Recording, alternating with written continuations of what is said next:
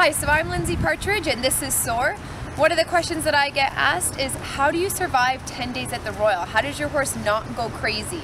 And the answer to that is, well, it actually starts before I get to the Royal and making sure that my horse is connected to me.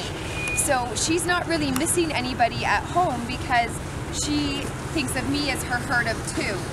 And because she's not stressed in these different environments, then I know that we're better set up for success. She's naturally more of an extrovert.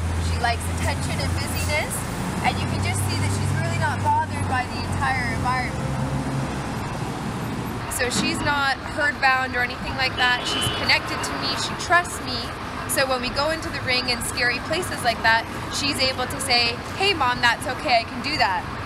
For example, she's never seen stairs before, but I can ask her to follow me and do a set of stairs.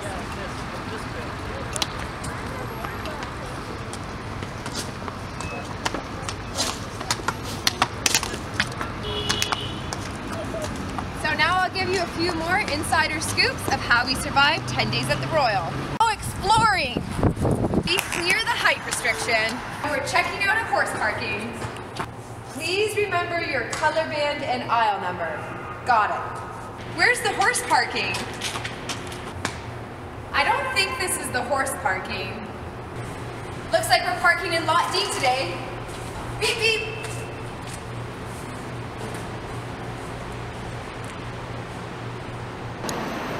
Okay, but in all seriousness, we do a lot of things to help keep her mind healthy and sane. We take her for lots of walks.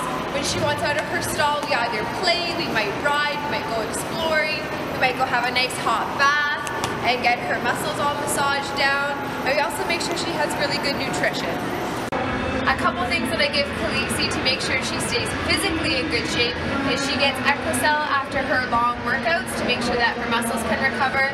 She gets another formula to help her muscles and her joints, and we also give her this Bionic 8 to make sure that her gut stays nice and healthy.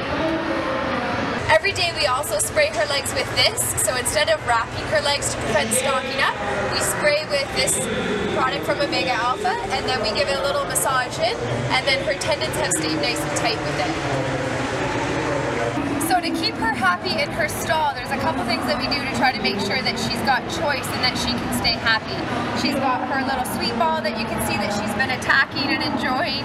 You can see with her hay setup, she can either eat the hay that's close to the open window, so that way she can get cuddles from people if she wants to, or she can eat the hay that's more into the corner and away from everybody else, or she can even eat hay from her nibble bag if she wants to eat from the slow feature. So we try to make her happy and give her as much as we can.